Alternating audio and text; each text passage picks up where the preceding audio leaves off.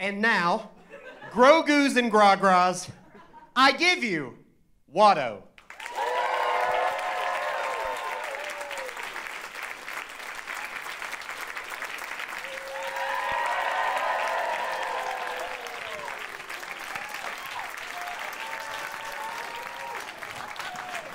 Please, you flatter me. Come on.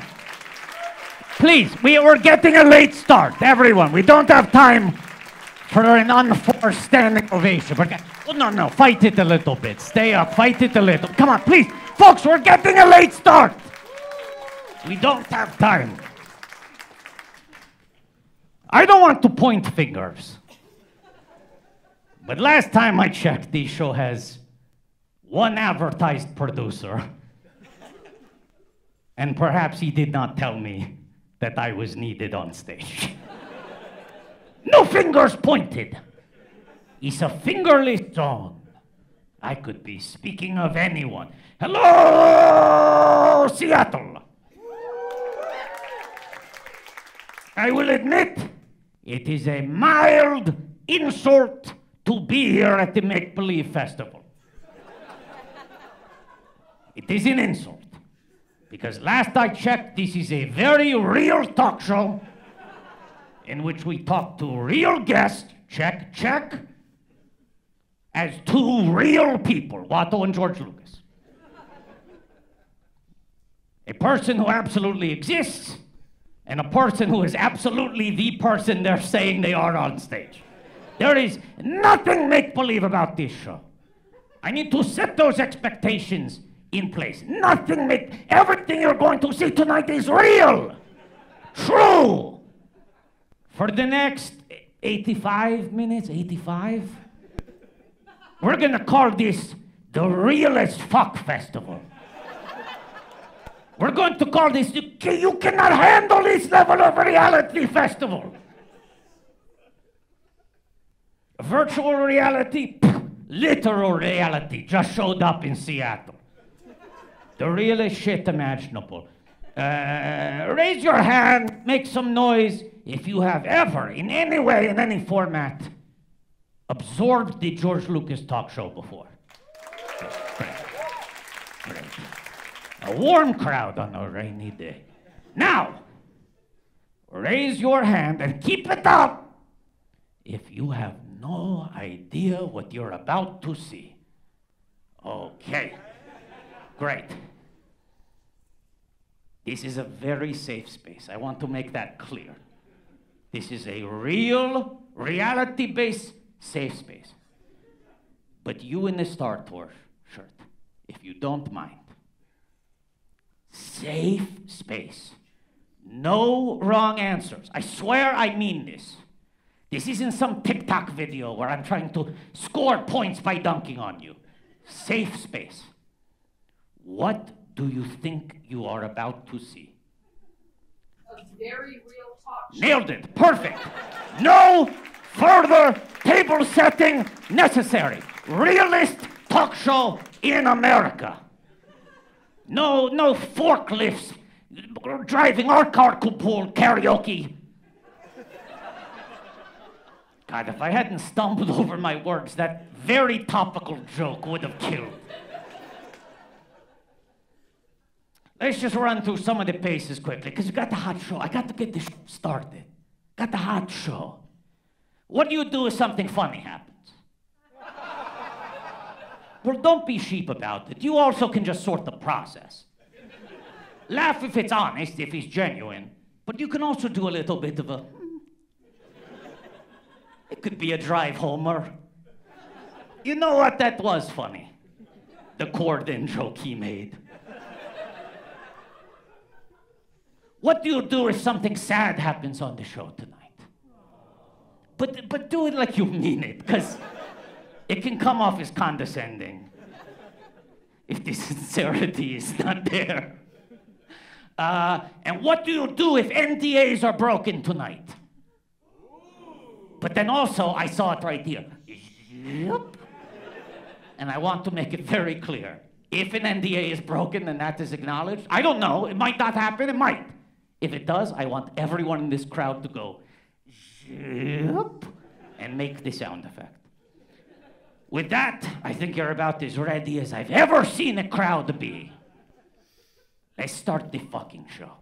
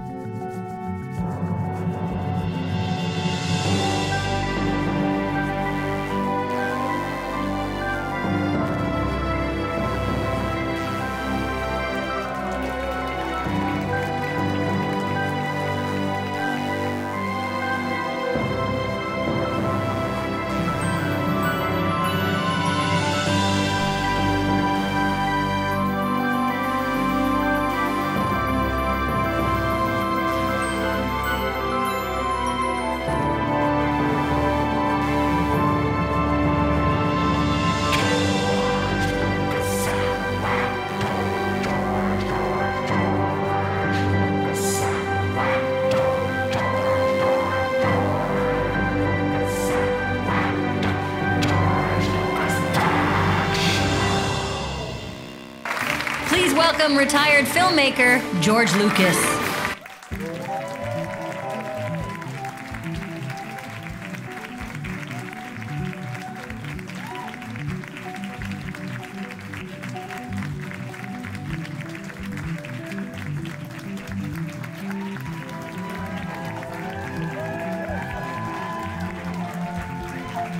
House lights up. Let's see the people's champion. Let's get some house lights up in here.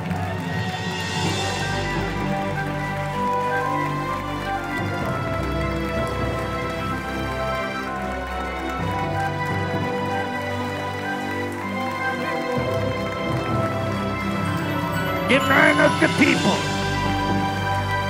Who else would ever?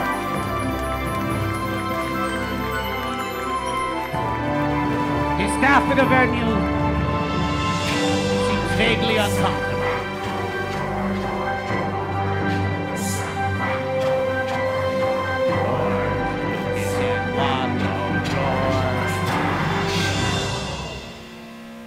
Hello, everyone. I'm George Lucas, creator of Star Wars.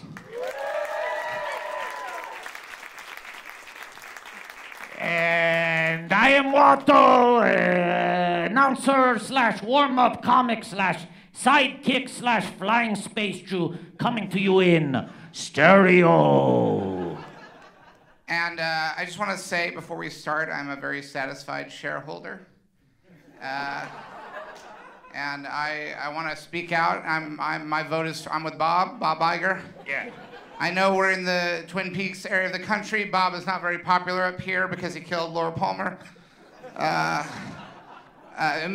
Specifically, Bob Iger canceled Twin Peaks at the end of season 2, so it works on both levels. Sure. Now, we had to, normally we don't throw, there was a screening here before, and we normally don't throw the set together so much. I was told that you would sit here by me. Well. Now, we don't normally do that because we like to frame the guests between us. I would almost say we never do that. Yeah, I can't remember. I see one solve to this. Yeah, what's that? Patrick Kottner, producer of the George Lucas talk show. Yeah. Look, I mean, Watto, you can sit, hello, hi, thank you for coming. You can sit wherever you want to sit, really, but I thought you would want to sit down here. Look, I'm in a generous mood today. And I just feel like I'm so used to us being the bread of the sandwich. Yeah. This chair being here, just imagining myself there, it feels like it would throw me off. And I can't believe I'm about to say this, but I mean this from the bottom of my heart. Yeah. Patrick. Yeah. I think you should move that chair over here. But then we got to move everything else down, Watto. Oh, okay. So Okay, that's a so solve. that's a good idea. That's a good fix. producing. See, that's producing. That's producing. You identify the problem, then you solve it. I wouldn't have thought of that. And Oh, look. this is above and See? beyond. Even I'm helping out. Look, he handed me this as if that was my job to hold his fucking drink. I'm gonna drop it. I'm gonna drop it. Oh, Patrick, don't let him drop the coffee! Patrick, don't let him drop the coffee! Patrick, don't let him drop the coffee, Patrick! Patrick, oh my God, the coffee is getting so close to being dropped! Oh my God, the tension in this room right now! Patrick, in stereo, the coffee, Patrick! Oh no, Patrick, the 2 fingers on the coffee! Whew.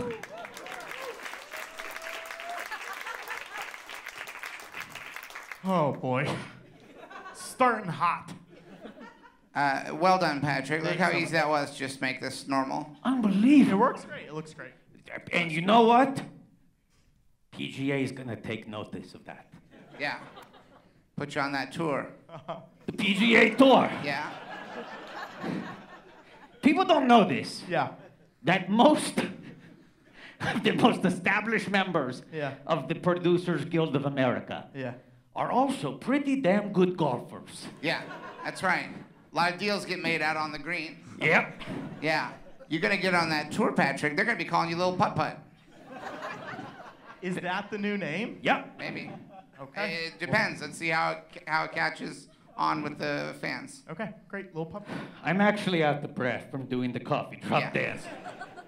I think we should get to the guests think we because should we've get got to such. Patrick. I would love it. You're trying to buffer and stall. I think we should get to the guest. Yeah, I agree. He's doing some great physical producing, but run of show's a little wonky today. Yeah. Patrick, it's a 2 to 1 vote here. It's You're a outvoted. 2 We to 1 gotta vote. bring the Get guests to the out. guests. Patrick, we hate to strong arm you, but Call I would them like to out. bring out the guests. I agree. Patrick? Yes. Will you please concede on this 1 point? Can Patrick, you bring out the guests? Butch, we're so close to Okay. closing a deal. Okay. Okay. Bring them out. Grogu's and Groggers, please welcome to the stage, Prell and Madeleine Smithberg!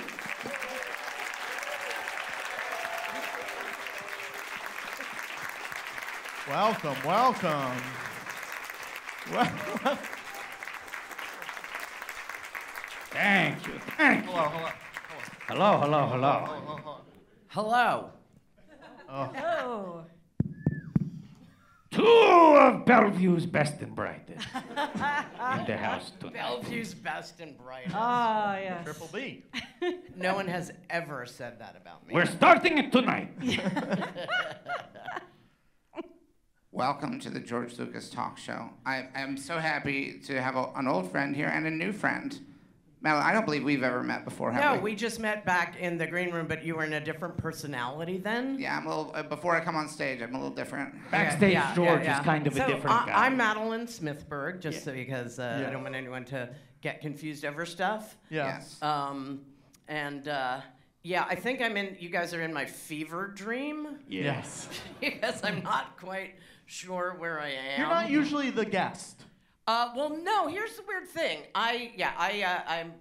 Will someone else say who I am so I don't Sure. have to sound You're a braggy? television producer. You're a talent. What was your title on Letterman? It was talent. I was talent coordinator into Yes. segment producer. Yes. I spent 30 years in late night television. You could teach him a few tricks. What? You could teach him a few tricks. Okay, I was thinking that in the Yeah. prep to this. Yeah. I was like, what are we gonna talk about? It doesn't matter. That's what I said. I'm like, so we'll figure it how out. long is the show? Because some friend of mine was like, it's 36 hours long. I was like, the fuck? It's funny that in his failure to prep you, he actually provided you with exactly what. Exactly. Yeah. All this great material. Right, Then you need to take him to I school. started following you guys on social media. Yeah. And is there any nerd part of Seattle you didn't visit? No. Because it literally was like a flip book in real time. Like We were busy. so many photos from Mopop. Yes. Like yes. literally, I think there's some copyright issues now. Come after me. I'm not. That's what I say. I'm not coming after anybody. But then the Twin Peaks We house. had a big Twin Peaks couple days. George and I. George, should I bring out our little You treat? have to. You have to. Yeah. Our little treat? Yeah. George and I went to the R&R diner this morning. Just Tweed's a couple Diner. of diabetics going to a diner. We got a full cherry pie. Oh my God, that's hilarious. So if anyone would like some cherry pie on the dais, I will pass them out. You don't have to. More for I us, think but that this is awesome, and I can channel Kyle MacLachlan. Yes. Yeah. I thought not to try to compete in Big Dog Patrick, but I should acknowledge that I did go and get myself a damn okay cup of coffee from backstage. This was just from the Keurig machine. I have to You admit, see, here in Seattle, we do this all day long. We talk about Frasier and Jimi Hendrix and. We were in Italy. My husband and I was in the front row last year about this time, and everyone goes, "Oh, Seattle, Jimi Hendrix, Grey's Anatomy, Frasier," and then they stop. I guess I don't know. Twin Peaks must have been there, but I don't know when. 3 Hall of Fame TV shows is pretty wild, It's and pretty good. especially for 3 shows that are very different from one another. Correct. And you don't expect it here. You Right. expect, the Museum of Norwegian Art, which I think you guys missed. yeah. I have to admit, David and I both had really important ABC dramas around the same time when Bob Iger, more power to him. Beautiful Bob. When he was in charge of ABC, there were 2 shows that were changing the face of television. There was Twin Peaks, and there was the Young Indiana Jones Chronicles.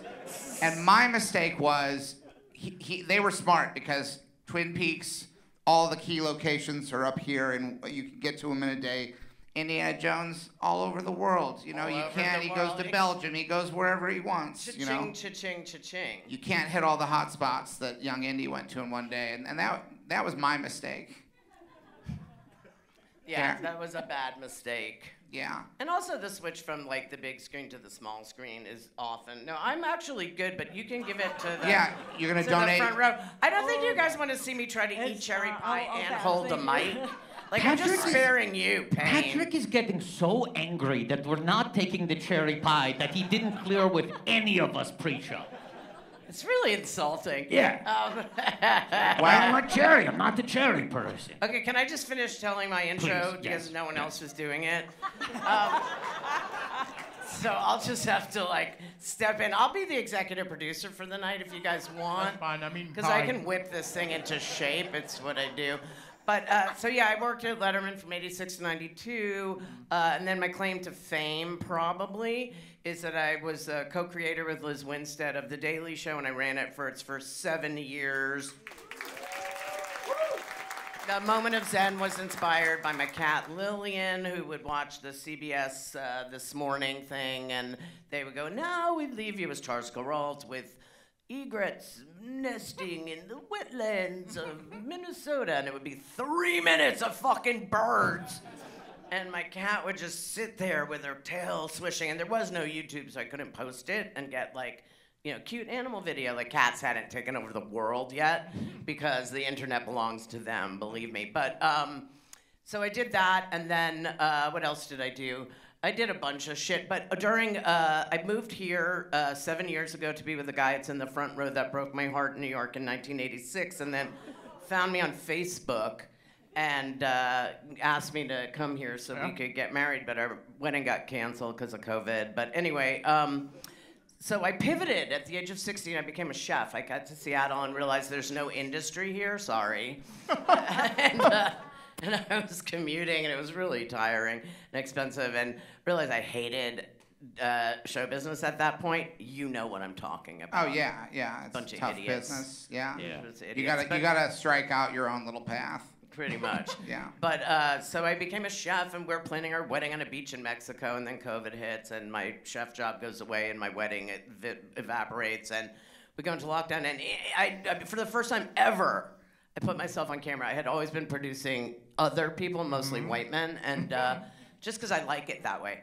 And I chose it. I was in my rider. No women, no diversity. That's what I said. I just want them all white and male. And I'll We tried that on episode 4. it worked, but it's not the ideal, you know? No, it just isn't. But anyway, I launched I loved food my whole life, and I launched a YouTube channel. It was called Mad in the Kitchen. And I put myself on camera, and the damn thing took off. And suddenly I was on camera, and I was like, why haven't I done this before? I'm always so interested in like a performer process, because everyone has their own method of how they sort of drop in, right? That you have to perform. Did you find it hard to conjure the anger to be mad in the kitchen? Did you sometimes wish you would my take name the is title that Madeleine. didn't box you in? It was short for Mad. I That's was my making nickname. a joke. I know you were. I worked in comedy for a long time. I get jokes. I know most women don't. Not my experience. Now, Anyway, then I got breast cancer, but we'll leave that there. And we're through it. We're back. The hair's a little doing it. different. And getting out of the house again. It's been a wonderful couple of years, just saying. For everybody, I think I speak for us all. That it's been. And now you're here. And now I'm here, and I love it. And you should talk about it all you. led to this moment. Okay, it all led to this moment with lights in my eyes and silhouettes out there sitting next to this thing. I gotta change my sleeping medication because I feel like I'm in a commercial like the kind they run during like MSNBC with like 2 minutes of content and 4 minutes of side effects. That's He's where the I side am. effect. I of the read show. for one Yeah. of those. Yeah. May cause delusional visions. Yeah. Like that's it. Here I am. Yeah. All right, Karen, your turn. Yes, Yeah. yes. Well, I am Karen Prell. I am a puppeteer and computer animator.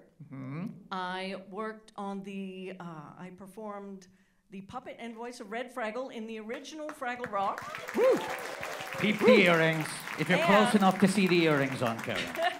And I also performed the puppet and voice of Red Fraggle in the new version of Fraggle Rock, Back to the Rock. Back to the Rock! That is now Apple on TV Apple Plus. TV Plus. The first season is out. The second season goes on Apple TV Plus next Friday, March 29th. And it's been this amazing full circle. And in between the Fraggle bookends, I puppeteered the worm in Labyrinth and worked with Jim Henson and George on Labyrinth and many other Henson productions. And then when puppeteering began to get replaced by computer animation, I pivoted to doing computer animation myself. So I worked at as an animator at Pixar, worked on Toy Story 2. Company. Got a friend in Pixar me. company that I created. And then Yes, sold. it is. Yes, I keep thank you. forgetting about that. Thank you. And then sold to the people who now make Fraggle Rock. Right. And Toy Story and a few Pixar movies, and then bounced around a few different animation companies. And then about 16 years ago, I ended up in Bellevue working at Valve, doing animation on computer games. And one of the big things I did was animating Wheatley for like the first 2/3 of Portal 2. What you're talking about, but they do. So there's been a lot of crossover between puppeteering and computer animation, and I'm just grateful to have had a chance to get back to exploring the world of Fraggle Rock and be able to come back and do computer animation when in between puppet stuff. Karen, Very cool. May I ask? I'd like to ask you a similar kind of process question. Yes. Do you have a hand workout routine? It's a genuinely Your good digits question. must be insured. Thank you. Yeah, Thank you. Must be insured by Lloyd's of London, but I'm sure there has to be some sort of upkeep, maintenance to make sure the digits are at full force. Serious. There's bits of stretches and things, but I've discovered that the the puppeteering is easier on my body than sitting or standing at a desk all day. You hear that, Yes. Gen Z? Yeah. I was doing puppeteering for 20 years, and that was fine. And then once I was kind of, in one place animating, then it really It must be things. lonelier too. Like when you're puppeteering, there's people around you. Oh, it's rowdy. It's a party. It's love whole that. crew and everything.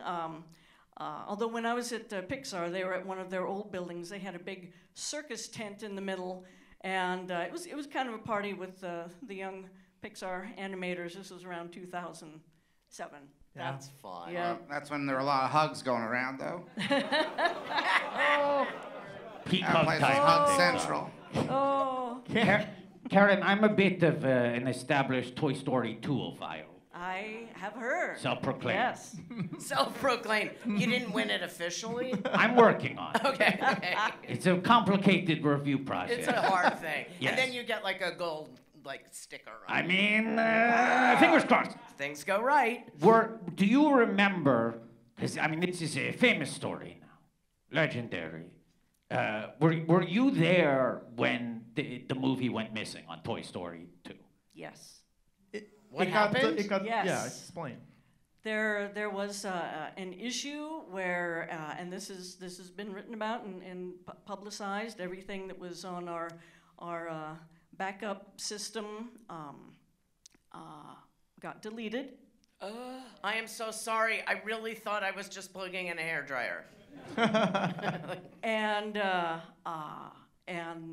people were working. Everybody had like local things on their computers, but like the backed up version of the movie, that had been erased, and there were emails and messages went around, just like everybody, just don't check anything in, turn off your computers, and go home. We have to sort out some things. The way I have always heard this story, and obviously you're a first-hand account to this, but the legend I've always heard was that in real time they were watching elements disappear on the computer. That's what I've heard. I Like don't Woody's know how hat accurate disappeared, that then is, he but- disappeared, then the other characters disappeared, and it was like, as you said, certain computers had the elements people had been working on them, but the movie as a collected whole was gone. This nightmare has just gone to a whole other level. And this was at a time before there was a lot of work from home, but there was one person who I believe because she was pregnant and was working from home, and she had a copy of the entire movie on her home machine, and she lived across the bay, so she very carefully loaded up the machine in her car, strapped it in very carefully, drove to That's a lot of Pixar, pressure. and they made a copy of the movie from her machine, and then some things got lost, but they turned it around, and it ended up being an amazing movie. It's so good. Yes.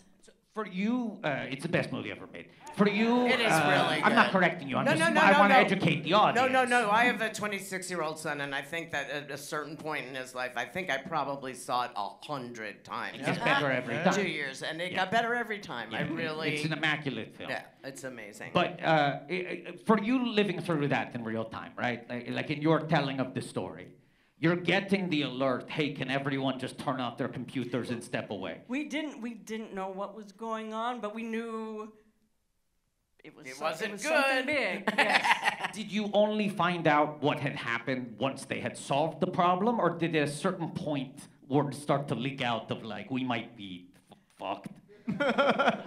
I at that time I can't remember how much we heard directly, or whether it was always just kind of rumors and not discussed that much. But eventually they're saying, "It's okay, you can come back to work now." And then we just kind of picked up and kept going. But this was after, because Toy Story 2 went through a similar I was going to say, it process. restarted itself, right, in It did, production. just like Toy Story 1, they got to a certain point and it's like, oh, wait a minute, let's stop and rethink this, and then they made it amazing. So there was a similar thing with Toy Story 2. When I was first there, I worked on Jerry's Game about the little old man playing chess. Oh, Oscar winner. Oscar winner. That was after The Lamp, right? The Yes, Lamp was yes. the first one, and then it was Jerry's Game. And then worked on... Adventures of Andre and Wally B is the first one. Yeah, Luxor was the first Academy Award Yeah, winner. exactly. And- I and got it, then- I wasn't the only one that's on. I get it. And Jerry's Game was the first computer animation I had ever done, because until I worked at Pixar, I was a puppeteer and wanted to keep being a puppeteer. And when there was a very brief moment of time when Pixar could not find enough people who wanted to do computer animation, they were open to hiring a puppeteer who had not animated and who had barely used a computer. This was 1997. So it was just this little window of time. And so I showed up there and did this, first little short film, and which won an Oscar. And those are the Academy Awards. You guys pretty are in good. Seattle. You might not know.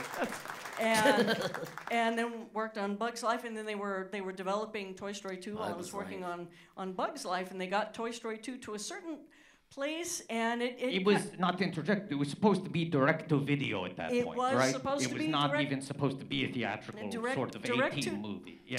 to video, and so there were some story things that they needed to stop and figure out. There was kind of two things happening there, just trying to get the story right, and then the change from straight to video to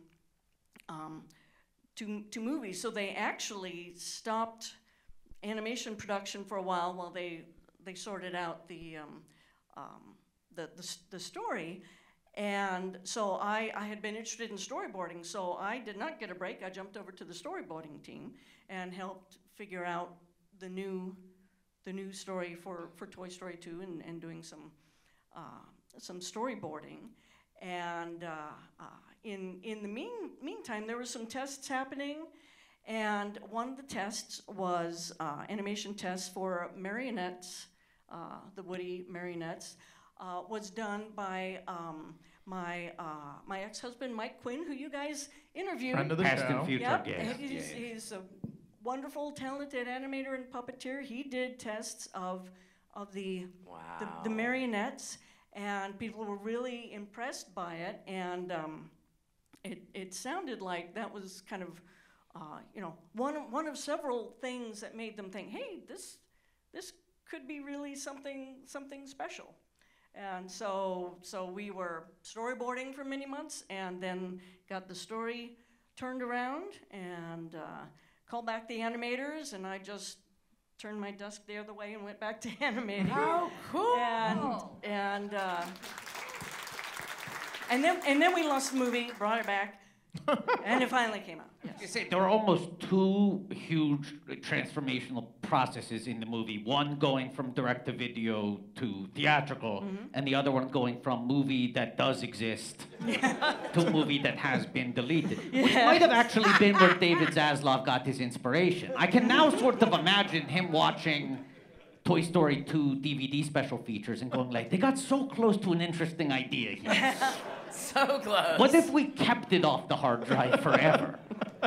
Just fully wiped. Because that would have been a write-off if they had thrown the whole movie away.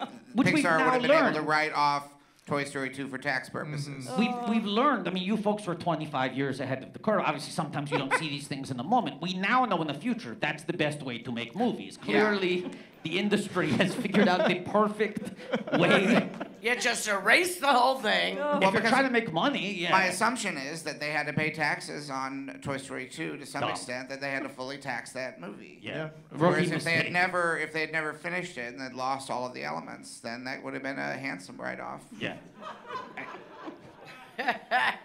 Karen, do you remember, like, when you were in your storyboard phase, when you shifted to the story group, are there sequences you remember that you specifically were working on trying to crack and transform? Because they're kind of handing you these elements that they're saying, this doesn't totally, the motor's not here. Was there something you remember feeling very proud that you cracked? Ooh. Gosh. Trick question. Just no, I would be impressed by anything you say. Well, I do remember we had some story meetings before we were storyboarding, and we met a big group of us at some big room talking through the story, and I was just writing a lot of notes, and I spoke up and said, "Hey, what if Zurg followed them to the toy store?"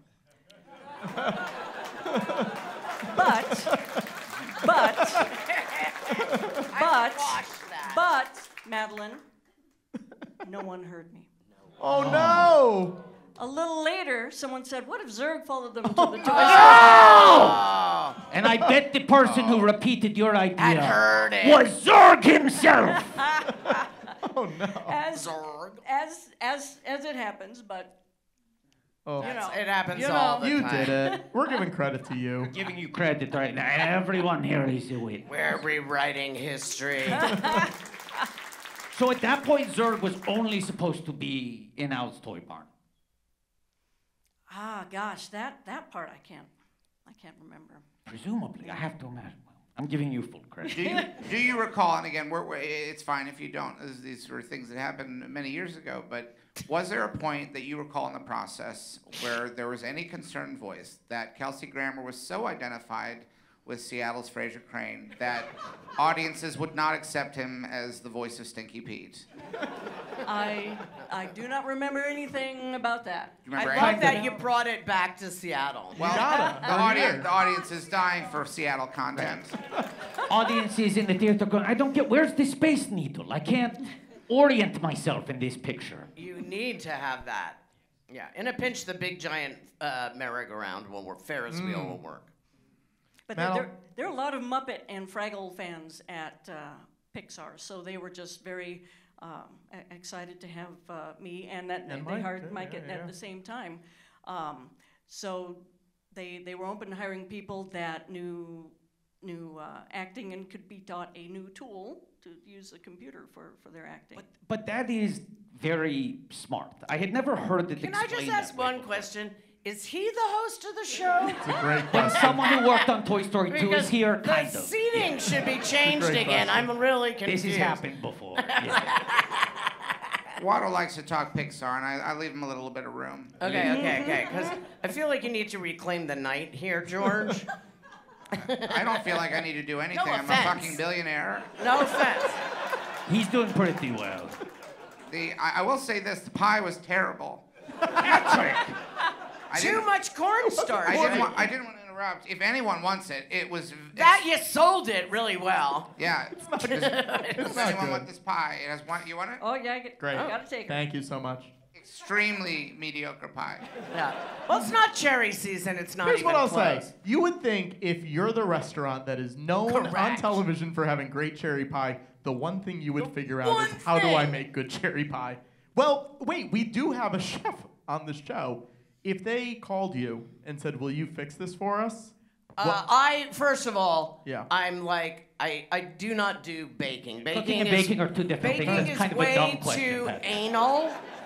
It's like science, which I always sucked at, and math, and I just think, what is the fun if you have to like do only this much in this temperature? Well, and apparently you don't because they did whatever the hell they they did whatever wanted. they wanted. So No, I just think it's not really cherry season. So right off the bat, like, sure. and we have amazing cherries here. Come on, Wenatchee. Yeah, that is true. And then, do you guys know? I'm going to switch a little bit. In California, there's that the pea soup place, and I think one of them just closed. And if you're driving up like in the where the wine country is near Santa Barbara, and it's like Anderson's pea soup. There's signs for like 100 miles, and I was like, oh my god, I love pea soup. And I went, and again, it was the worst like pea soup I've ever had. It was just like a bag of cornstarch with a couple of peas and absolutely no flavor. And I'm like, okay, no one asked you Yeah. to like make this cherry pie that's Sure. supposedly great, or make this friggin' pea soup, and you're putting like 2-story like Yeah. like whatever. Like if you're gonna do one thing, do it well. I have a follow-up. Karen, where was the worst pea soup you've ever had? Okay, perfect. The same place. Whoa! It's horrible, right? And no wonder they closed. Yeah. It's like, come on, if you or just have like maybe some goulash or Yeah. little lentils, something. Anyway, Do you have? But we like to also give people some hope. What are some places you could recommend in California for pea soup? I Just wanted to clarify, I think this is a good area of conversation. Yeah. I just want to make sure the audience knows this is not an episode of Talk Soup. We're just going to talk soup briefly. we're just talking soup for a little. We can move on Yeah. from it. And Talk Soup rarely actually Talked about soup. So we're which actually. I had a problem with. I also had a problem with it too. I watched every episode and I never got around to any soup. I was so disappointed. But you are avoiding the question, which is, where can you recommend? Where's the best pea Well, soup first you of ever all, had? I make the best piece. Okay, asked and answered. That's the answer. But you're not willing to go professional. No, because I really don't have any interest in being in retail. And not only that, but cooking for me was just an excuse to get myself on camera and get out from behind the, whatever. And I thought, oh my God, I've been on the wrong side of the camera for 3 decades. And but I realized that it's a really tough thing to do because I would do from my house. And a couple of people that worked with me were in the audience. We would do the Today Show, and I did it 3 times over the course of Mad in the Kitchen. And you're given 4.5 minutes. It's the opposite of this thing. And you had to, in that time, I'd have to make the recipe, take the pictures of the recipe, write the recipe, and you have to be really clear. Like, are you doing TBSP, period? Like, you just have to be consistent on how you do it. And then I would have to do shopping and prepping. You'd have to have a finished product, all the ingredients, and then the actual thing in 2 stages of preparedness. And then you would be talking and being funny, and all of a sudden they would go, "You're out of time!" And then one time I burnt my hands reaching into the oven to get the finished product because I didn't realize the oven was on. And so then at the end, I'd have to clean it all up. And in the middle of that, I'd have to do hair and makeup because I'm a woman. And sometimes when we go on TV, we have to do that. And it's fun. I love it. But it was early in the morning. And then I'd have to steam my chef coat. And then I'd have to figure out what I was going to talk about, what I was going to do. And then at the end, I would just lay down on the kitchen floor sobbing. So I feel like the cooking is great. But I think we're going to move it a little bit into the background. Okay, so I should tell them if they call you, you would say no. I would say no. Okay, great. The Today Show or? No, Tweed's Cafe. Oh, God, no. Oh, God, no. Tell them no. You stick to your own recipe and do your own advertising, but maybe branch out into some other kinds of pie. Okay, thank you. Was Labyrinth the only time the 2 of you worked together officially, Karen and George? On Labyrinth. Yeah. Yeah. That was the And I only remember time. Yeah. if you remember, George, you visited while we were shooting the Fireys in the swamp. I remember there was one day I know I visited where I fell asleep in a chair. I heard about that. I did Yeah. not, Is that real? I did not Yeah. see that. Madeline, all of this is real. Okay. I don't want that question asked again unless you really, really want to know. I'm sorry, I perforated the membrane of. Reality. What do you remember about me? I remember you were a consummate professional. Well, I don't know if you would have been able to notice me specifically because for the Fireys, we were all dressed in black and all looked pretty much the same and were holding arms and legs and heads and tails and bits and pieces and trying not to fall into holes. A good producer can keep track of it. That's every day at work I've ever had. Yeah. Trying not to fall into holes. Yeah. That's there pretty is much my life. There is a famous picture of you with Jim Henson. And you. And there's a little bitty head in between them, and that was me. Cool. Having some weird light-colored hair on my head, and what that was I was doing the live hands for the chief Fiery, and to do that, you you're reaching up with puppets, but your head is there. And so I couldn't reach far enough to get into the hands, and my head was in front of his belly, so they scrounged up like a pink wig that matched his fur and put that on me, and that's why. And there are other pictures, so that's why there's a pink wig for doing the live hands. That's so cool. For the Fireys. Originally, they were going to have mechanical hands. But they had to handle things a lot, so I suggested just slicing open his skin and squeezing my little fingers in there. And so like the shot with the eyes and rolling the dice, that was all my hands inside. Yeah, and we can do that all digitally now. And you can do it all digitally. Yeah. Yeah, You yeah. don't have to slice something open and stick your hand in it to make a movie now. You can also just pick up your phone and go, hey, can you do some hands, like throwing dice? And your phone can just like do that now. What a and wonderful- sometimes what a my wonderful phone does world. it without being asked. It's a wonderful world we live in now. It sucks. All What thanks to George digital. ever dreamed of. Well, I don't know if you realize that Watto's entirely digital. I know he looks practical. But he's just No, there's nothing next to me. I'm acting. He looks good. billions of ones It's and just a zeros. tennis ball. Yeah. It's just right. It's like a placeholder. What was the vibe on the Labyrinth set? Was it a happy set? Was it a stressful set? It was busy. It was busy. It was busy, and there was a bit of an actual Star Wars crossover. We were shooting at Elstree Studios, which is now a Tesco's supermarket. But at the time, they shot episodes 4, 5, and 6 of StarArs there, Indiana Jones, Superman, Aliens, like everything they were shooting there. It was huge, and Now you can buy a pork pie there. yeah. A good one. For under 5 pounds. But there were bits and pieces of like C-3PO and Stormtrooper armor just in the corners, just old debris. So from, much better than Mopop. True, that is true.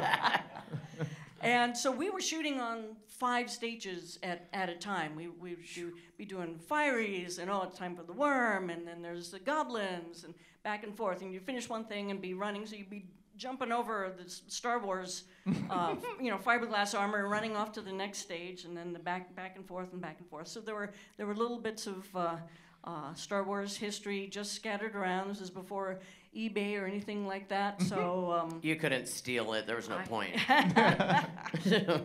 But Elstree, they shoot the Muppet Show there too? they shot the Muppet Show across the street. Yeah. And so that led to the crossover with Jim Henson and you, because they were shooting the Muppet Show on one side of the street and the movies on the other side of the street, and there were the same some of the same puppet builders were working on both productions, and they just walked across the street and How did something. cool. Yeah. And you came in for the Muppet Show. You did some episodes in season 5, right? The last season. the last season of the Muppet Show. How did that happen? How did you get yourself into that world? Oh, well, when I was a kid in high school in Kent, Washington, I was a big fan of Disney animation and the Muppets.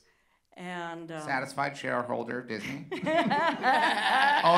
of the Muppets. Billionaire. And I sent a videotape to the Henson Company in 1979 when they were needing more women puppeteers. And this was back when Jim Henson did the hiring. He saw the videotape and flew me out to New York and auditioned me. And they hired me for Sesame Street to do a main character. And I failed miserably. Which It character was that? This was a character called Dina Monster in 1980, and they wanted to get some new female characters, and she was very hyperactive, and she was like, play, Dina wanna play. And, but I literally come from living in my parents' basement in Kent, Washington, to living in Manhattan. And they gave me a main character. Normally, they would have people be an intern. You would do like Ernie's right hand for a year or so in background characters. That's exhausting. And Jim. everything. Yeah. And but so to get someone in a main character right away, that was very tough, and I just had not hadn't been out in the world that much, and she was written as a hyperactive young character. This was before Elmo. Wow. And I played her like on the nose. She's loud and wants to play and keeps annoying people. I will play that, and it was horrible. You know, people don't appreciate characters like that, even if they're hilarious.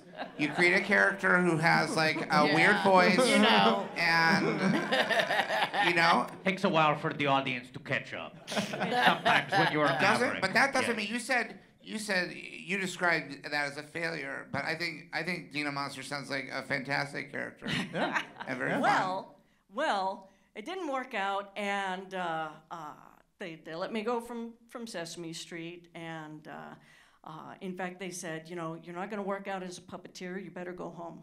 Go home to Seattle. Go back to the basement. I did not go home. Yeah. I stayed in New York. I did some art jobs, and when Jim Henson was auditioning people for what they called at the time the International Children's Show, he called me in. He gave me another chance, and so this is for the part of a hyperactive character who wanted to play all the time. and I was like, oh no! Typecast. Or her quiet artistic friend. I thought, oh, I'll go for the quiet artistic friend. But he ended up. In the meantime, I'd spent a year in New York City, in Manhattan, living and just getting the armor you grow when you live in New York, and getting mugged and all kinds of adulting out in New York. And so by the time they had me audition, and then Jim gave me this character of Red, I was able to like bring some depth and insight to a character who, on the surface, is loud and wants to play in high energy. It just took some percolating. So yes, George, in the end, Dina led to a success with Red Fraggle. Red Fraggle. Red Fraggle. Yay. One of the best. Yep. That was the like episode 1. People were like, "This guy's a little unsavory," and then George said, "Let's put the hat on him." In episode 2, the reviews were through. Look at that hat. It was the hat. Sometimes you got to iterate the character a little bit before it totally clicks. Yeah. But you know, Sid. people don't. You know, people usually associate Sesame Street with kindness, but you don't often think about that there is. You know, it's a production, and business. and production involves sometimes having to make the call to let someone go. Mm-hmm. Madeline, you've probably had to be in that position, as have I, where you have to let somebody You go have because to it's let not them working. go, and you just got to have tissues with you. Yeah. Call it show business, not show kindness. No, not so Do kind. not call Yeah, it. nobody calls it show No one kindness. has ever called. Those words have never been uttered until I said them right now. Never. Those have never been in the same sentence. Madeline, is there something that you think back where you're like, that was an easy person to fire? There was one person that I fired, and I don't even remember who it was, but I remember that I ended up crying and she ended up comforting me. I was horrible at it, and I didn't want to do it, but it was someone else told me that I had to do it, and this person and I were friends, and I had hired her, and so, yeah, she ended up, like, hugging me and patting me on the back and saying, "It's okay." So I sucked at firing. Luckily, I didn't have to do it that much. I have a question. I was much better at hiring. Oh, that's a good skill. Obviously, like creating a TV show, it's very different in different situations. Different creators go about it different ways. Was Daily Show one of those shows where when you came in, you had figured out like the multiple season arc? Like, you know from the beginning, oh, we think like season 26, maybe Trump gets elected.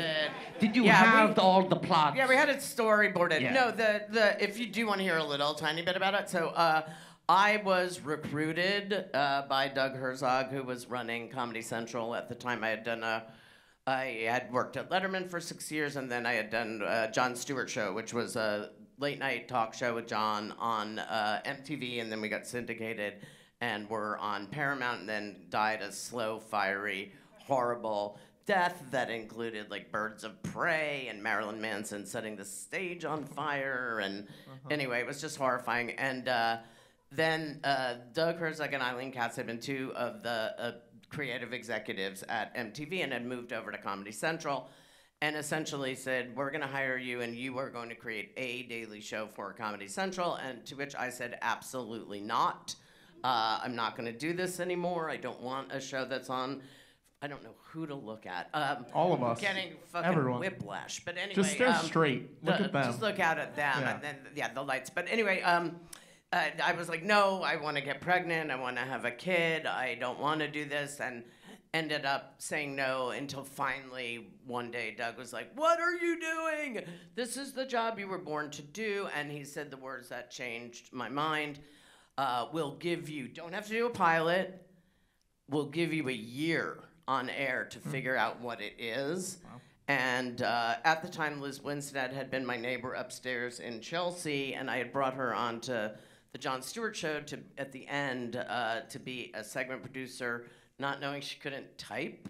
And so she was like, like touching with her fingers and all this stuff. And then the show went down, and then whatever, we sold the show to Comedy Central that they never had any intention of making, that apparently they just wanted me in the building. And so Doug finally cornered me and told me the thing about no pilot in a year.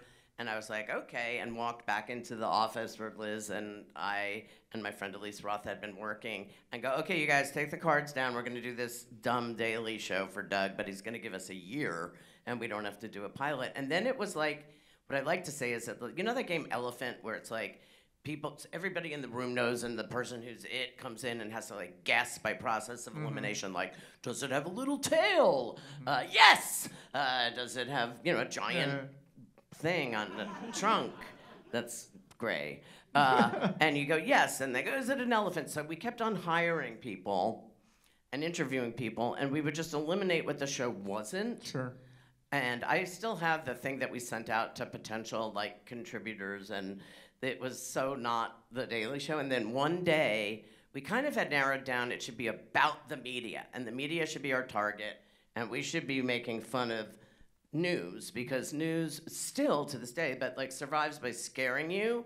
And so it was, and it became just we looked at it and we were like, these people don't really care. They're all about themselves. And so we would hire someone who came from news, who was Brian Unger, and he would give us some tricks, and then we would watch.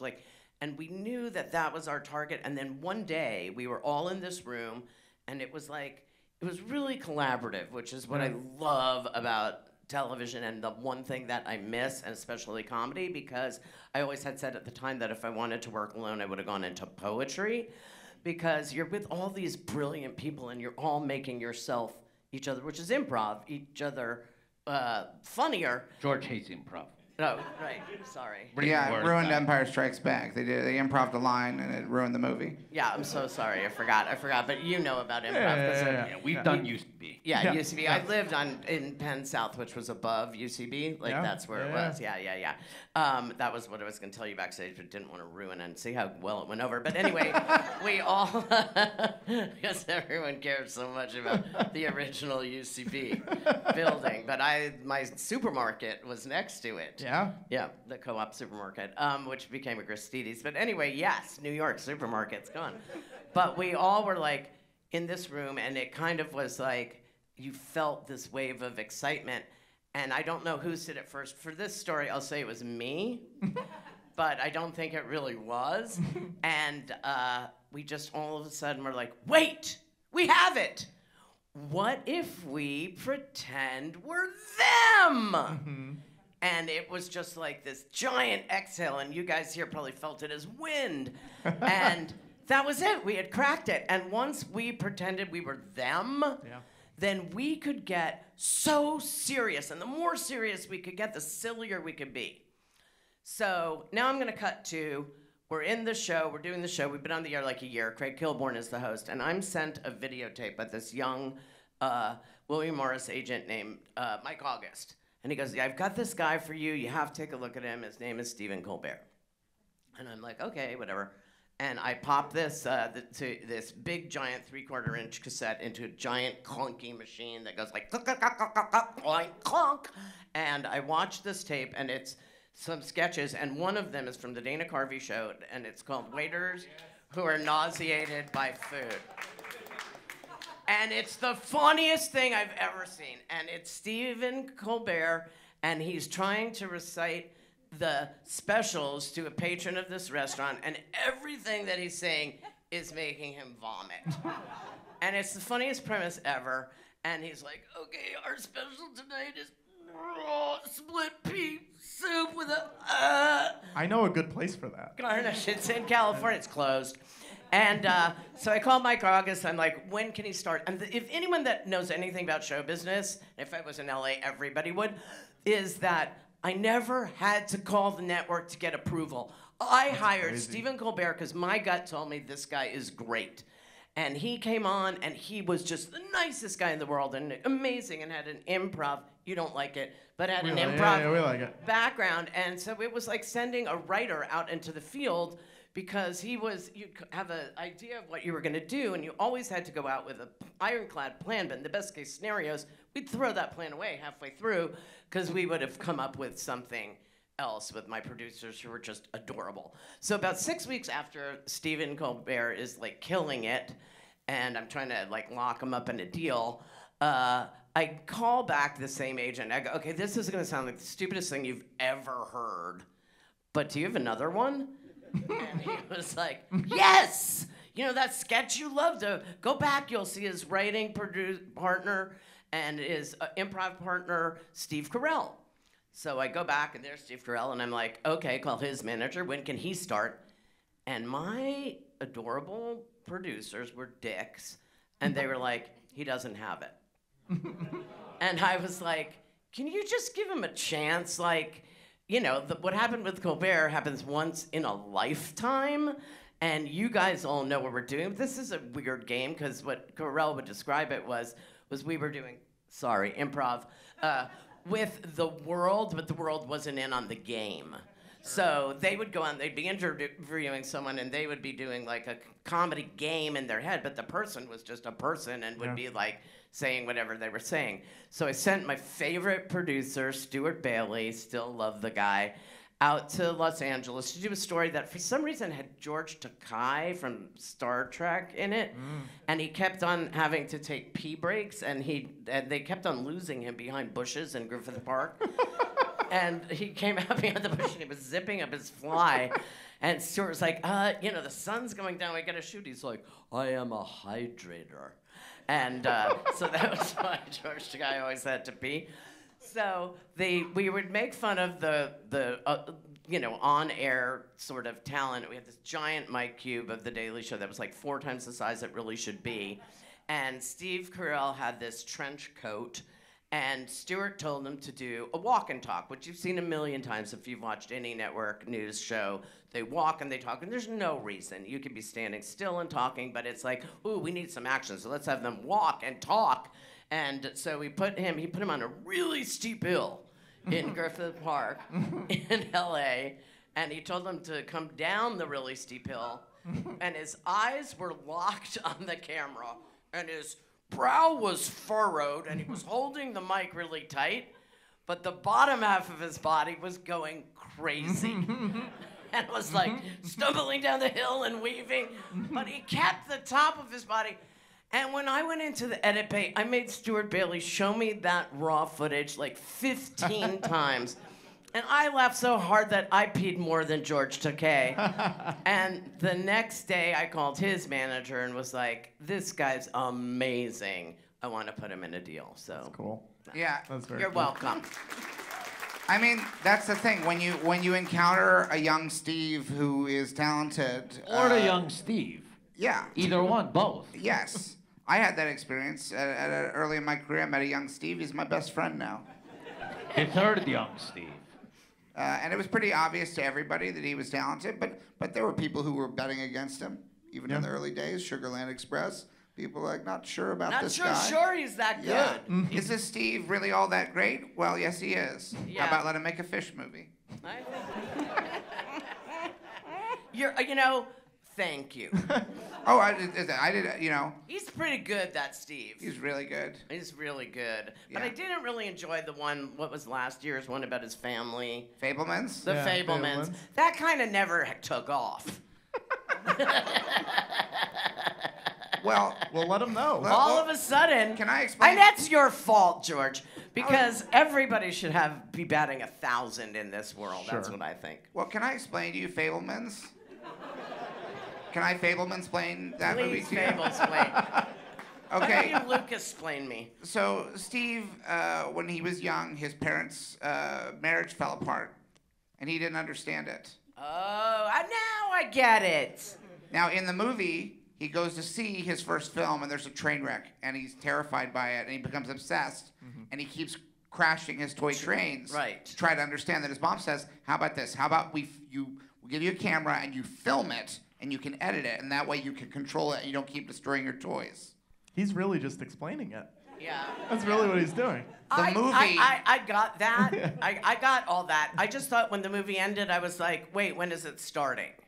The movie, in real life, And I would have given him notes. Like, I would have given Spielberg notes. Like, let's tighten this up, and then let's have something happen that really is up there with the train crash toward Right. the end. But the mother kind of was just, she left him, which was really sad. It is sad. well, in real life, he didn't know why his dad left. Yeah. Okay. And for years, just thought because his dad didn't want him to hate his mom. So, Okay, so he covered thought it up. my His dad dad took the left, hit. and I don't know why, because he didn't know about the mom falling in love with the best friend. Yeah. Steven in that movie has recreated the train wreck of his parents' marriage, the same way he recreated the train wreck from the movie he saw. Oh, you just connected the two train wrecks for me. And I would say that the movie itself was a bit of a train wreck, but That's on purpose. That's on purpose. That's because he's a genius. That was intentional. Three train wrecks. Oh, It's a okay, trilogy. You've turned me around. I'm gonna watch it again, but this time I'll watch it,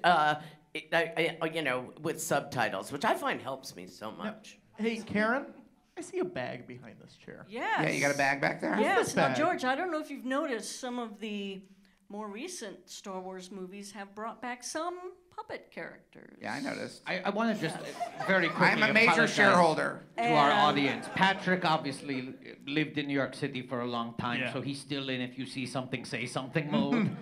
So he always feels the need to call out any unexplained bag in his surroundings.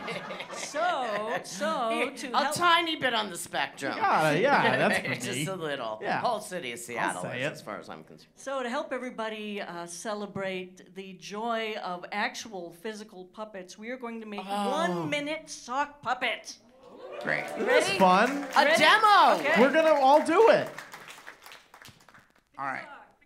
I'm going to pick this one. Now these are new socks. Yes. Okay, great. Yeah, Also that with would be blue. horrible. I'm going to go pink. It's a demo.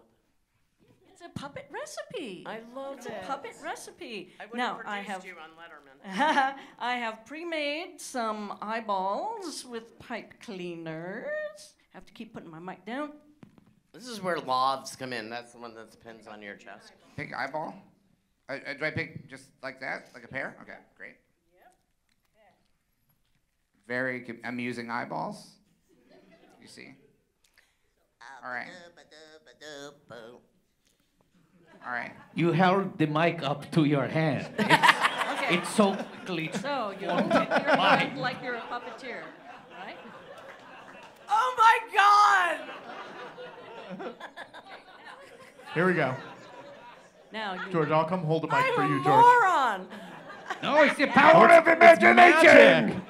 and you tuck some of the Yeah. stuff in to make them mouth. Great. Oh my God! Relax your hand like that. What is wrong with And me? we're gonna tuck in. I just cried off all my I mascara. produced a movie called Tucker. Man and his dreams. Okay. The mic up to This is your a way to make hand. puppets without glue, without sewing. As you run the No needles involved. tuck in the mouth. Tuck in the mouth. You run the pipe cleaner through the mouth. Through the mouth. Ouch! So they're getting Snagged on the orthodontic sock. surgery. That's part of the Did it again. I have to call it out. This one I did on purpose. It's funny. Get your pipe cleaners, you twist them around here. The eyes are on the table for easy access. Eyes on the table. I love the eyes on the table. The eyes have. Always have a side table for easy access to the eyes. Oh, look how cute it's becoming. We made holes in the eyeballs. Now, how do you make the holes in the eyeballs? Do you do those with a pipe cleaner, or do you say? She can't tell you. You can ask. Oh, look how cute it is. There we go. Oh my God. Go. Oh. George. And that's what I call executive producing. That is. I didn't make the puppet, but I made sure the puppet got made. George, That's how I did my whole career. Put the heel on your knuckles, and that gives you a nice. It gets the shape of the hand.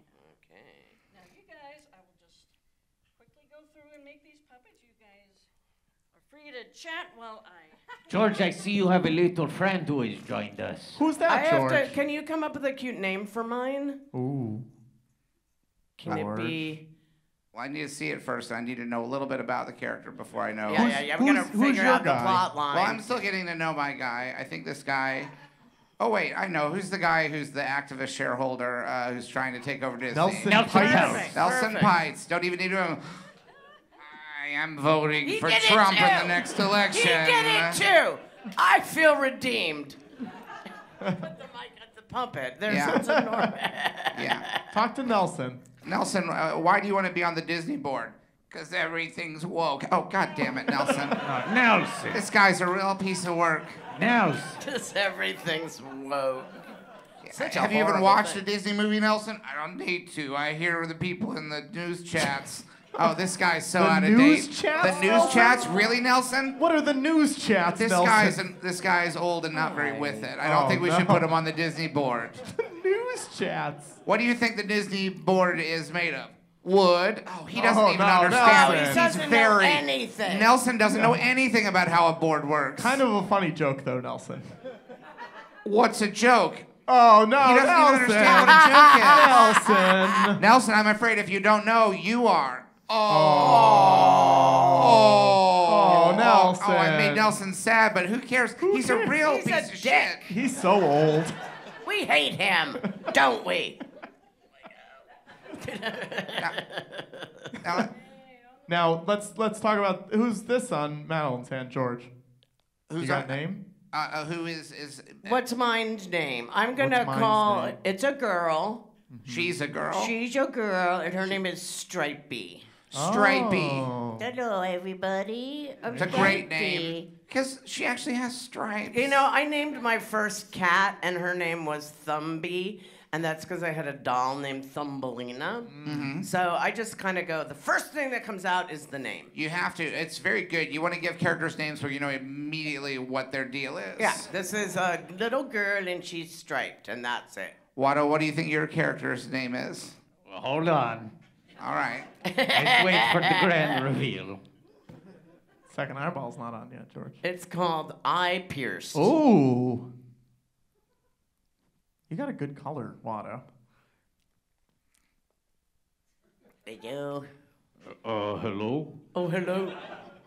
I'm Bob Iger, CEO of the Walt Disney Oh, Company. Nelson Peltz, please. let me on the board. Nope. I want to be on the board. Let me on the board. I find I want your to be on the board. I find your takeover attempt hostile. This job requires a tremendous amount of imagination. You don't understand stories. You're Yeah. doing pretty good, Bob Iger. I smell a Bob Iger talk show coming. Yeah. Your daughter is a mediocre actress at best. Oh, not my daughter. Nelson's really not putting up much of a fight. I think he might be weak. Nelson, are you weak? What week is it? Oh, Nelson. Boo. Nelson, what a... Boom. That's the board joke again. Yeah, Nelson, that's the board joke again. What are you doing? I just want to ruin a company. Oh, there's plenty. Patrick, what do you have there? You tell me. Well, my first impulse is to say that person's name is Purpley. Purpley? Purpley. Purpley. Wow. Purpley and Stripey. Purpley and Stripey. I'll take We're it. named by children. Named for children. Oh, sure. Yeah, because I think kids will really like these What's characters. Purpley's deal? Purpley's deal is probably descends from royalty and doesn't know it. Oh. Yeah. A secret prince, I like that. But no not- cancer. No, sorry. No. Oh Look, no, no. tons of cancer. too soon. Riddled Too with soon. cancer. Oh, no. Purpley is absolutely riddled with cancer. You know, there was one Romantic person conflict. on this panel That's who said, hilarious. we're not going to bring up cancer again, and then she brought up cancer. That's me. I know. No, Purpley- Stripey brought it up. Oh, okay. Purpley, Stop that. Purpley, you're gonna beat this. I know you're Thank riddled you. with it. Thank you so much. Yeah. And so is Kate Yes. and Yes. Charles.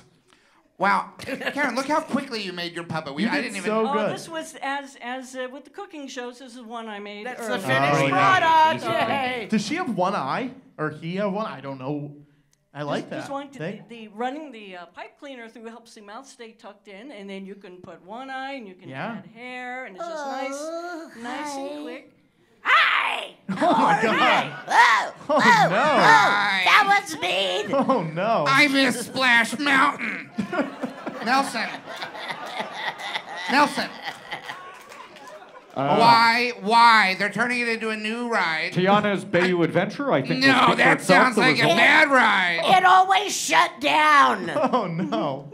No, but then it always rose again. Oh, no. Nelson, You can't get people wet these days. Yes. I'd rather be wet than woke. Oh, no, Nelson. Nelson. Nelson, stand down.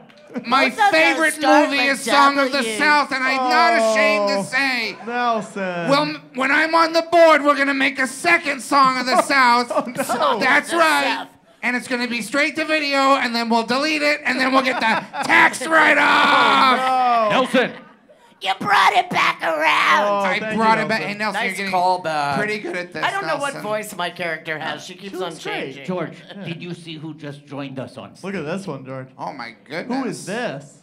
The way this is. Oh, George. Wow. Oh, it's Yoda. Hello. George, don't sue, George. I'm your biggest fan. Oh, my goodness. This is easy. George, talk to them. How My hand is sweating so much. Are you Yaddle? Are you Yaddle? Is this Yaddle? I think that, I don't know. You ask it's them. Don't Yoda. look at me. What's your name? Grogu? Oh.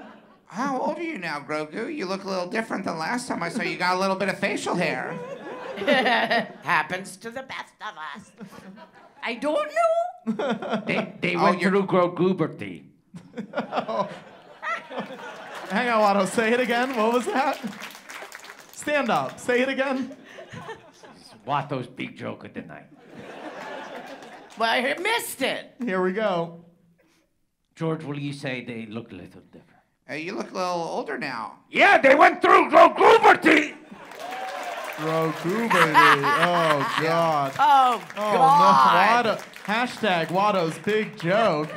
That was a big one. Grogu woke, Grogu broke. Oh, no. Nelson! Nelson, stop it. Nelson. Nelson, no one here likes you. Oh. Karen, can I say some names of some other performers that you've worked with, and you just give first impression, like, here's a word that I would use to describe this person? Is that okay? Sure. Okay. We'll start. I just read the new great Richard Hunt biography. How would you describe Richard? Oh my gosh, he was a force of nature, and we still miss him. He was the original performer for Scooter, for Beaker, for Janice, for Sweetums, and the big costume for Statler, one of the old guys in the balcony, for the original voice and face performer for Junior Gorgon, the original Fraggle Rock. He was Janice. he was Janice, for God's sake. Yes. Yes. Yes. He was a whirlwind and a wonderful mentor to other puppeteers. Frank. George's friend Frank. Oh yes, yes, very quiet and focused and controlled. And then when he would jump in there and do Piggy or He did Fozzie. Piggy when she came on the Daily Ah, yes. Sure. Yes. Show. It was unbelievable. Jerry Nelson. Oh my gosh! Oh my sweet Gobo from the original Fraggle Rock series. I loved working with him. I love what John Tartaglia is doing with Gobo in the new Fraggle Rock series. But Jerry was just one of a kind. He was an old soul and with a beautiful voice. And a great last name. Nelson. Nelson. Friend of the show, Steve Whitmire. Oh my gosh, a wonderful, another amazing, energetic force on the original Fraggle Rock, and Be with you. Force.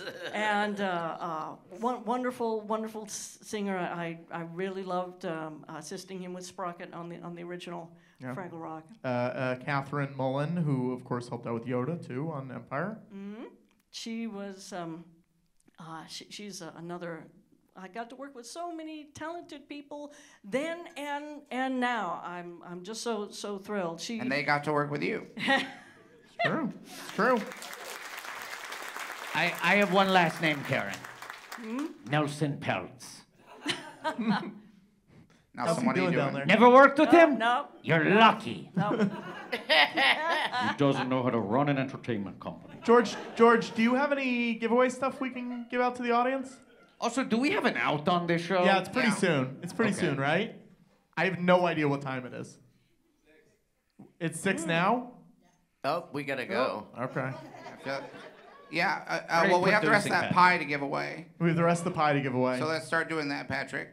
Well, I think there's a thing that people also have to take, right? Didn't we talk about this before? What are we talking about? The other giveaway that we have.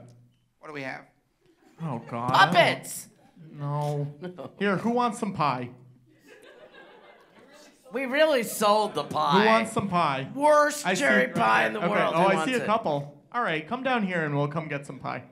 Well, here's something that I think. Are we have any Star Wars fans in the audience? Look, what are the odds of that? Who thinks they're the biggest Star Wars fan here? Who really thinks they're probably the biggest? You think you might be? Here's a sheet. Copyright Lucasfilm 1985. It's with some stickers, but all the stickers are gone. Wow. Your own adhesive copyright stamp. You like the gummy bears? You shook your head no. You don't like them? You like Uncle Scrooge McDuck? All right, how about this book I wrote the intro for? What did you have in mind that I was giving away, Patrick? I have a year's supply of Hollywood Reporters that I wanted to get rid of out of my apartment. You brought them with you? Yeah, I brought them with me. Weird. That sounds like something you want to get likes rid it? of, He's gotta not get rid of something it. Who likes George the was recent supposed to industry? remember. Who would like to bone up on the last year? You got to take them all. You have to. Wait, was someone really? Wait you a got minute, the pie are they before. still in print, The Hollywood Reporter? Yeah, did I read them? No. No. You like Watto? Ooh. Ooh. Do you like Watto? Got any Watto heads in the house tonight? There you go. Wow. It's very dusty. We went into a place today. We were traveling around, and there was a place called the Lucky Duck Thrift Shop. And I said we should go in there. Lucky Duck, right? That's Yeah. good luck. Yeah. You were They- you were saying it like David Lynch though. What? Can you do a little? You do We David should- Lynch too? We should go into the Lucky Duck because ducks are lucky. Oh. Yeah, and they had 2 Wattos for sale, and that was one of them. That's why it's covered in dust. Who here loves the gummy bears? All right, pass this book up These to are them. the Fantagraphics It's a book books. about gummy bears. Yeah, Yeah. if they're not actually any candy. I'm a The diabetic. gummy bears are one of the cherished crown jewels of the Disney intellectual property crown. Oh yeah, this was an unreleased book. You like that? I don't know why everyone was pointing at you, but I gave you the book. I don't know if you were aware. Everyone behind you was pointing at you like, give this guy the book. So I did it. George, can he give you something? George, he wants to give What you is it? something. What could it be? Is it something good? I know that you like to take your previous not McClunky edits out of circulation. Yeah. But before that, you had another enemy on your list. My bootleg. It's a bootleg copy of the holiday special. All right. Wow. If I had time and a hammer, I'd track down every bootleg copy and smash it. Do we have a hammer? Do we have a hammer here? Anyone? there We a are out of hammer time. in the but do No, we you don't have a hammer? hammer? Does this theater own a hammer? Does the staff of this venue know if there is a hammer on site? All right. Find Can I something give else. Nelson away to the audience? Yes. All right. Who wants Yes. Nelson? Here, you know Whoa. what? Oh! Ow! You took out an eye! Well, Nelson has two, so you can replace them Perfect. quite easily. All right. We're waiting for a hammer. I don't think we're gonna get a hammer. Okay, I'm gonna find. Just step on it. All I saw was a bunch of head. Oh my gosh, where's he going? He's going to get a hammer. Oh God. Okay. Patrick, this is textbook producing. No, I know. Don't do say we I have don't anything? think we're going to let's, get Peter, the Paul, and Mary wrote a whole song about this. Yes. Let's plug. Let's plug some stuff. Next week, Fraggle Rock. Next week, Friday, March 29th, the second season of the new Fraggle Rock Back to the Rock We're on going Apple back to TV the Rock. Plus. Yes! You don't. I don't want you to give away anything. Can you say a word to tease something that will not mean anything, but when they watch it, they'll be like, "Oh, I know what that meant." Is there any word Oh, like a secret code. you could think about it? Thank you. No, that's all right. Karen, while you're thinking, I have really nothing to plug right now. I'm writing a book.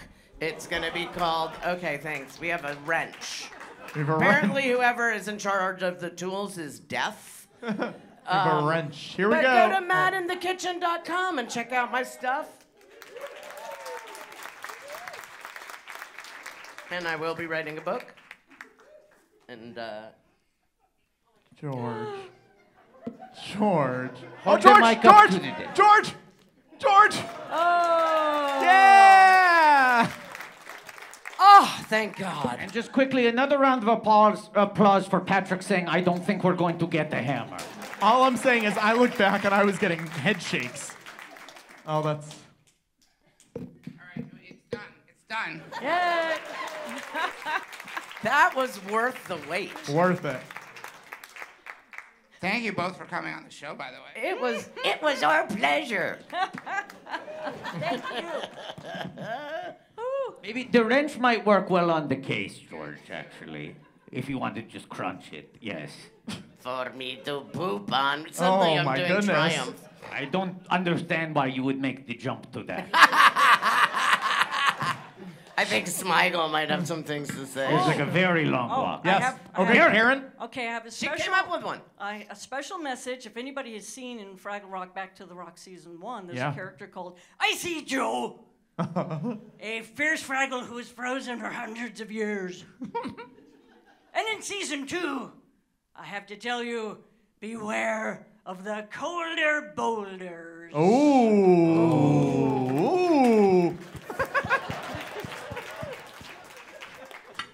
I like that rhyming.